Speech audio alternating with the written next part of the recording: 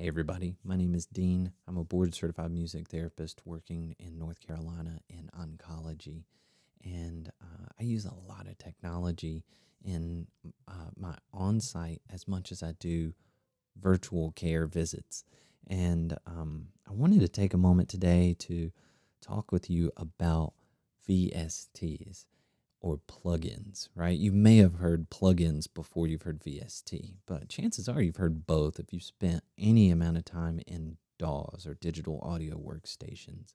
And a VST stands for Virtual Studio Technology, and it's a virtual rendering of recording studio hardware. And it's a really cost-effective way to get a lot of really cool sounds in to your personal composition or into the work you're doing with patients or residents or the people who you treat in music therapy. Um, so I want to just demo some of the VSTs that I use a lot today.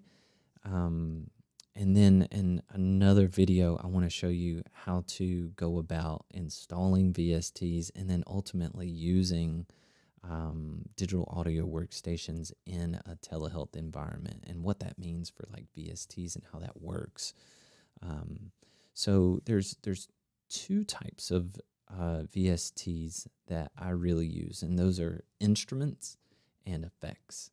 So I'm going to give you a couple examples of instruments and then one effects that I really like to use. I use more plug-in instruments than I do effects, but there's applications for both depending on what the need is. I do a lot of receptive methods with oncology patients, especially in the virtual care world. So creating rich sound environments is important to the work that I do. So and a free and very robust plugin is Labs, made by Spitfire Audio. So before you get to the point where I'm gonna take you today, you'll need to download Labs from Spitfire Audio. So I have Ableton pulled up here, and this is pretty much how everybody's Ableton looks. You know, you got this left-hand column here, and then you open up a subfolder of whatever you choose over here. So you'll want to go to plugins, and then you'll find whichever one you need. So I'm using a Mac operating system, so you'll have audio units, which is specific to Mac, but you'll find more for VST. Now it's getting to a place where if you find a VST, chances are you'll find the audio unit too, but a lot of the free ones are VST or VST3 right here. So let's go back up to Labs here. So to use a plugin in Ableton specifically, you will drag that VST into one of these MIDI channels. And then you'll wait a second. Because Labs is so robust, it takes it a second to open up. And then there you go. So within this, you have how much it's eating up your computer here, how much CPU it's using, disk, and then memory. And then how many voices, which is essentially how many notes are being played at one time. And then you have your MIDI channels over here, tuning, panning, and then volume.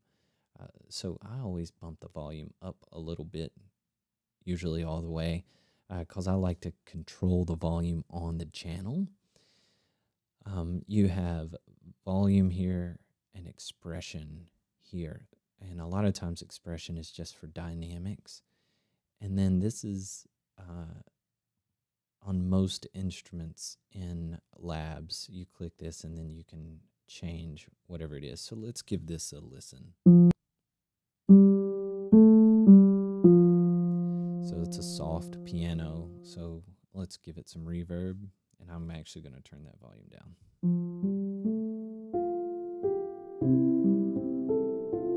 And I love this one because you can actually hear the... forgive me, I don't know the technical term for this piece inside the piano, but you know, it's not the damper, like the dampening felt, but you can hear like the moving pieces within the piano, like the hammers and whatnot. So then you click over here, and I've downloaded all of the packs that are available for labs. Anytime I get an email from Spitfire Audio saying that there's a new labs pack, I'm going to download it. It's free, and it's really high quality. So I highly recommend this one. I mean, there's a reason I'm talking about this one first. Like I said, I do a lot of soundscaping type things, and maybe I didn't say that, so I'm saying it now. So a lot of these sounds are going to be kind of ambient. Here's one that I've starred, a harmonic cello. Let's give this one a listen.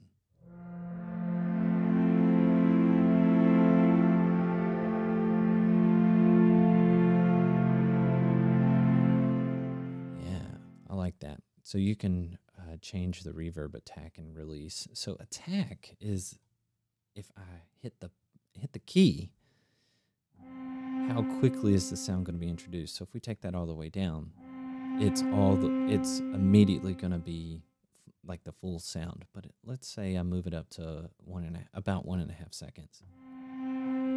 It kind of settles into the sound. I'm going to get, let's see. So strings, this is another one. Just, it takes a second to load this one. There we go. So it's an ensemble. So you notice the sound was clipping the disk memory here. I was clipping because there's so much going on in the sound. My computer was having a hard time dealing with that and creating this video. And you'll have to apologize for that crackling noise that you just heard. I'll have to apologize for the crackling noise you just heard. And that's one of the things that I run into with pulling audio from here and putting it into the broadcasting software that I use to create the recording. So it's all using the same resources, and sometimes they get backed up. So these are the strings. Another one that I really like is the choir. And we'll give that a second to load because it takes a while. And one of the things that I like about it, I like to put, let me let you hear it as is, and then I will give you an opportunity to hear a really cool way to use it. So usually digital voices don't have this quality. Like, to me, this sounds amazing.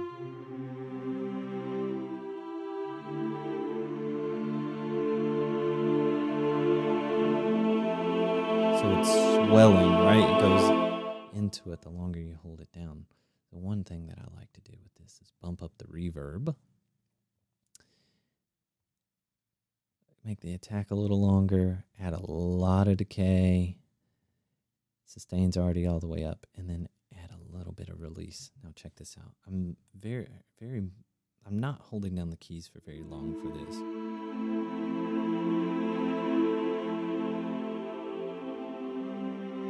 And it's not the same thing as holding down the sustain pedal. What this allows you to do is play more notes and have them blended without using as many resources.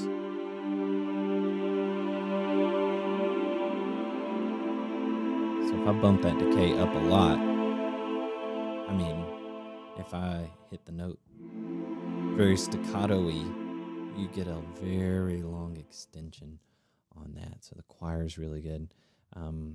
Any of my lo-fi fans out there, I want you to check this sound out. And then I'll move on to the next thing. So they just came out with the synth pads. This is all within the last 3 months. The synth pads came out. Synth pad number 0004 is my favorite.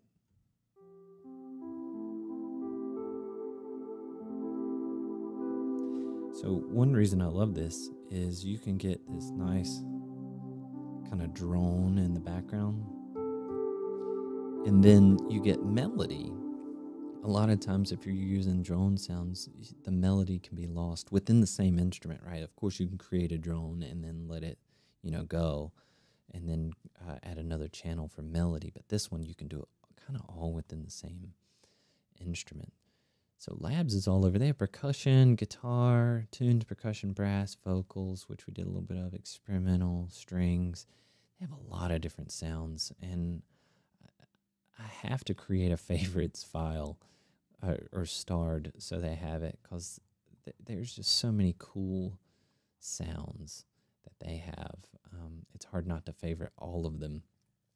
Okay, so the next one I wanted to show you is Centronic.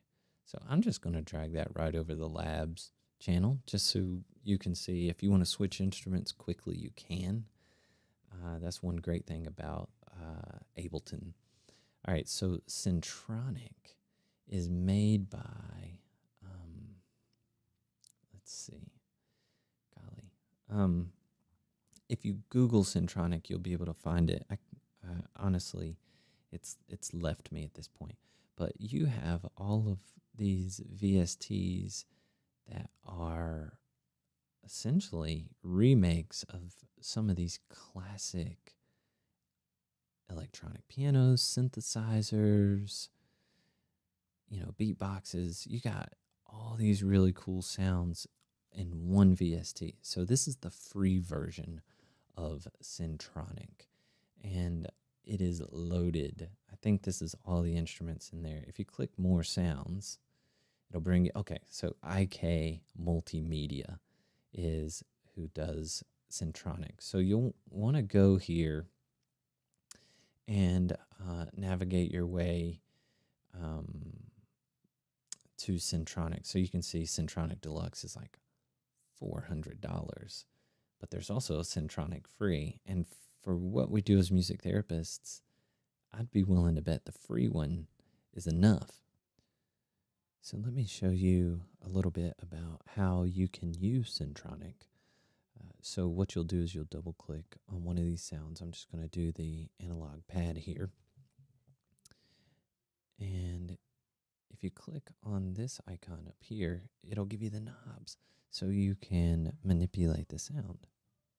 So let me hit record so I can arm the track so you can hear it. So if you adjust the knobs, so this is on the modulation.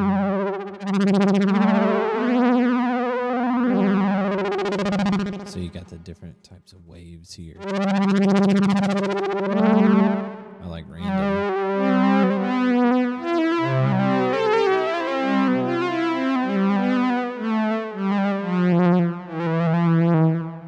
So that's just one example. There's tons here. I'm just going to click on a random one. Excuse me. So Glisten Light. So some of them are kind of abrasive sounding, but it is a lot like Labs in that it is a package of instruments. So the VST itself is a package and not just a single instrument. That's all I wanted to illustrate. And Labs and Centronic are full of really great instruments. The other thing I wanted to show you was single instruments like the harp. Check this out.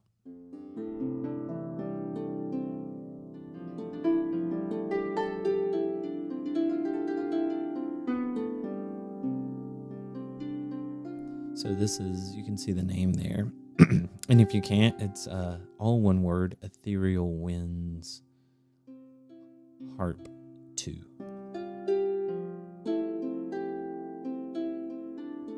And you can adjust, the attack and the decay, sustain and release, reverb, panning left and right, just outside of what you can already do in Ableton in regards to the mixer and the effects, but the envelope over here with the attack, decay, sustain and release, that's instrument specific.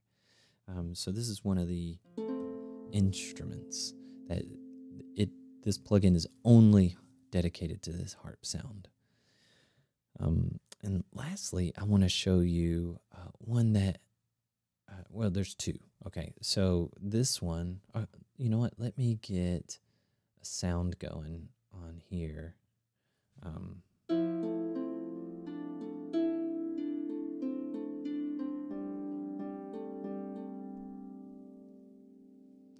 so just for the sake of having something on the background, this is a plugin or a VST called Isotope Vinyl. So if you just search for Isotope Vinyl, you'll get that. And you can add a custom vinyl effect to whatever track you want. That's a MIDI track. You cannot add this to audio tracks. So if I add, well, you hear that mechanical noise. So let's see.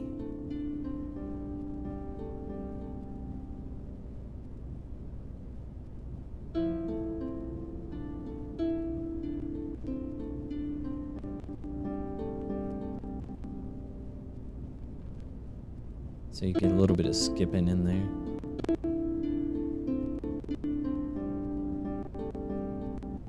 So you see here, you can choose a number of scratches. So let's go with no scratches. Stereo, and then you can change the year too. Check this out, 1930. Talk about cool. And then you can change the way that the sound is warped. You know, if you want a high pass or low pass.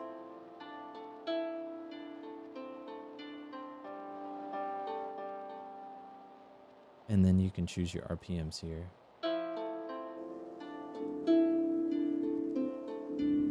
Very cool for effects. And then this one, you can spin it down.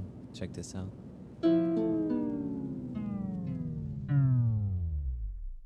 Very cool. At least I think so. I keep talking about the things that I'm doing are very cool. You might not think they are. I might just think they're cool, which is why I've agreed to talk about them. So you can hear it still going on in the background. So I actually have to click this little yellow button here to turn that plugin off. And that's something you have to do every time. The last one I'm going to talk to you about is, so Voxingo makes these really cool effects. The one that I like the most is Old School Verb, all one word, old SKOOL school verb, as in reverb, which you can now hear on my voice. Let's see. So I got all this opened down here. I'm going to close that. So this is Voxingo Verb, and I'm going to turn it off for a second. So you can change all of these reverb parameters versus on Ableton, I have this one send, or depending on what version of Ableton, you can have many. But if I want to, I can adjust reverb here. And there are other settings here that you can use to adjust reverb. If you actually click on the send channel here, you can adjust the reverb that way. Or you can get something like Old School Verb and adjust it. So let's turn it back on, and you can change this to where there's like no low, and then you can make it to where there's a lot of low here, just in the reverb, and then you can kind of muffle it if you want with the dampening. The width is like the stereo width of it. Time. So I could be in a big space, or I could be in a very small space, depending. So you noticed I moved that up for a big space and not a lot at all for time. And then this, I take that back. This is space. This is time. They're always together, right? Even not in reverb, space and time, pre-delay. And then you got your EQ over here. So I like it because to me, it's a little more straightforward. You know, as a novice, I can really make quick adjustments, and a lot of times that's what you need with this. So thank you for watching this video, that about sums it up. I just showed you a couple different instruments or packages of instruments and some effects. And ultimately, I just kind of wanted to scratch the surface of what are VSTs or what are plugins and what do they look like and how can they expand what you do in the virtual and on-site world when you're using a digital audio workstation to provide music for people. Plugins are super helpful and they're cost effective. So remember that when you're looking for a new sound, and a lot of times they're so customizable, even more so than acoustic instruments are. And in a digital environment, you just have so much more control over your sound. I highly encourage you to go check out any places where there are free VSTs like Spitfire Audio with Labs or IK Multimedia with Centronic. And I mean, even if you just Google free VSTs, you'll get a lot to choose from, and you'll know the ones that are kind of not so great versus the high quality ones. And there are websites dedicated to free VSTs. I have one here. I had one here. Um, Maybe I'll link it with the video where there are just a lot of different VST sounds based on old electronics, kind of like Centronic, but someone actually took the time to record everything needed to create a VST for these older instruments, and they're free and they're close enough. So if you're like me and you're kind of a stickler for sound, um, you'll want to have a lot of different sounds in your arsenal, and VSTs are a really good way to do that. So again, thank you for checking me out today on TechNook for VSTs, and I'll catch you again very soon. Take care.